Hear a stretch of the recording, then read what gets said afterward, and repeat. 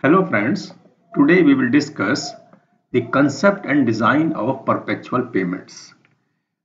The concept of perpetual payments is not very new. In fact, payment engineers have been producing long-lasting asphalt payments since the 1960s. The research in different parts of the world has indicated that well-constructed and well-designed flexible payments can perform the extended period of time. But the concept of perpetual payment was formally introduced in 2000 by the Asphalt Pavement Alliance, and it was defined as an asphalt pavement designed and built to last longer than 50 years without requiring major structural rehabilitation or reconstruction and needing only periodic surface renewal in response to distresses confined to the top of the pavement. Full depth pavement and deep strength hot mix asphalt pavement structures have been constructed since the 1960s and even earlier than that. And there are several advantages of having perpetual pavements. The first is low life cycle cost. And it is because the pavement is supposed to last for 50 years and therefore deep pavement repairs or reconstructions are avoided. The second is low user delay cost. Since minor surface rehabilitation of asphalt pavements only requires short work windows that can avoid peak traffic hours. And the third is low environmental impact. It is mainly due to lesser requirement of materials over the pavement's life and recycling of any material removed from the pavement surface. The concept of design, there are two most devastating pavement distresses, and these are bottom of fatigue cracking and deep structural rutting. Fatigue cracking occurs when tensile stress at the bottom of the bituminous layer exceeds the tensile strength of the layer, and rutting occurs when there is excessive compressive strain in the subgrade layer of the pavement. These are the pavements which are either under-designed or poorly constructed. The normal practice of design is to keep the tensile strain at bottom of the bituminous layer and compressive strain at top of subgrade level below certain allowable values. The approach to design of perpetual pavement requires a different strategy than that is normally used in the past.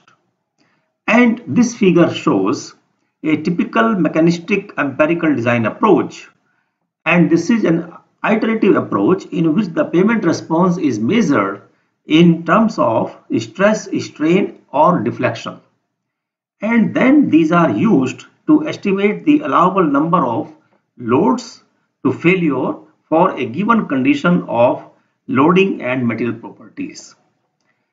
Then actual number of anticipated traffic load N is divided by this fatigue life to define the degree of damage. The point at which this damage equals 1 is considered failure. So this is the iterative approach where if you find that this D is more than 1, then you would increase the layer thickness and redesign the pavement. If it is less than 1, you take it as a final design. In perpetual pavement design, there are limiting strains below which damage does not occur, and therefore damage is not accumulated as in case of a normal pavement. And this concept is shown in this figure, in this flow chart. Now, in this concept of perpetual pavement design, the pavement response is measured in terms of either stress or strain or deflection, and then we define certain limiting values of these responses so that the damage to the pavement does not occur. And if these values are more than limit, then we change the thickness of the pavement layers and then you redesign it. If the response is acceptable, then we take it as a final design. There is a difference between a conventional pavement design and a perpetual pavement design. Here we define the limiting value of these response parameters. We do not consider the traffic as such. The basic concept of a perpetual pavement is based on endurance limits or the limiting values of strains so that there is no damage to the pavement due to load repetition. And two limits are important. One, for resisting fatigue cracking. Fatigue cracking typically begins due to high repeated strains at the bottom of an asphalt layer from heavy loads. And research suggests that there is a certain strain below which there is no fatigue damage, and that strain value is called the fatigue endurance limit or fatigue limiting value. Research at the NCAT test track has shown that pavements can withstand bending strains greater than 70 to 100 micron as per test conducted at 20 degrees centigrade. But some countries have found that this is too low. This is very conservative design. For example, in China, 150 micron is taken as the limiting value against 70 micron limit suggested in NCAT test track, and they found that this 70 will lead to very conservative design. IRC 37 2018 suggests a limiting value of 80 micron at 35 degrees centigrade temperature of the pavement layer. The second is the endurance limit for rutting, for resisting structural rutting. And rutting occurs when the overall strength of the pavement structure is such that large permanent deformation can take place either in the granular base or subgrade under the imposed traffic. Now, IRC 37 suggests a limit of 200 micron as the endurance limit for compressive strain at subgrade level. So what does really it means? It means that if you can limit the tensile strain at bottom of bituminous layer to 80 microns and compressive strain at subgrade level to 200 micron, then there will be no damage to the pavement because of wheel load application. And the pavement or the structure can withstand infinite number of load repetitions. That is the concept of perpetual pavement. Pavement composition. Pavement composition in case of perpetual pavement is also almost similar as in the case of a normal pavement. The first layer naturally is subgrade soil, which is called the foundation. Then you have a layer of GSB, and then above that you have hot mix asphalt layers. The foundation, the pavement foundation, is critical to the construction and performance of perpetual pavement. Throughout the performance period, the foundation provides support to the traffic loads and is crucial in reducing variability from season to season due to freeze and thaw and moisture changes. Proper design and construction of foundation are keys in preventing volume changes due to wet and dry cycles in expansive clays and freeze and thaw cycles in frost susceptible soils. Foundation may be of natural soil or it may be stabilized soil using chemical stabilizer or any other stabilizer currently available in the market. Next is the granular subbase, or it is also called pavement foundation. It is provided to give a base to bituminous layer, and this can also be either with some cement stabilization or without stabilization. A granular subbase together with WMM can also be provided depending upon the requirement. The next layer is the base layer of hot mix asphalt. Now there are three layers of hot mix asphalt, and each layer has a specific role or function, and that must be designed accordingly. The base layer must provide excellent durability and the resistance to fatigue cracking. The intermediate layer provides both durability and rutting resistance, and the surface layer must be designed to withstand traffic and direct exposure to the environment. One important point to note is that thick layers of HMA can reduce the tensile strain at bottom of the asphalt layer, but the amount of this reduction will depend upon the mix characteristics of the layer. And therefore, it is extremely important to specify the right mixture in all these three layers. So the composition of the pavement or perpetual pavement looks like this, that you have natural subgrade, then granular base, treated or untreated, then three layers of hot mix asphalt. This is the high bitumen content. Sorry, this is not high modulus. This is fatigue resistant mixture. And this is intermediate layer, which is high modulus rut resistant mixture. And top layer is surface layer, that is wearing course of either stone matrix asphalt or open graded friction course. Now, to illustrate the design procedure, let me just take one example. An example is like this, that design a perpetual pavement for the CBR of subgrade soil 7%. And there are two mixes available. Modulus of bituminous layer with VG40 is 3000 MPa and modulus of bituminous layer with hard grade bitumen is 5000 MPa. And the limiting value of strains for fatigue is 80 micron and for rutting to 100 micron.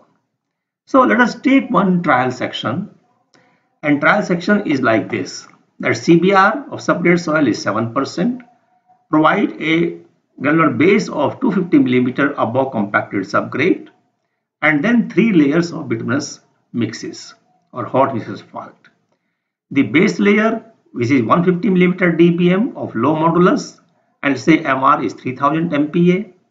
Intermediate layer is of thickness 150 mm dBm with high modulus, that is MR 5000 MPa, and wearing course is of SMA 50 mm with MR 3000 MPa.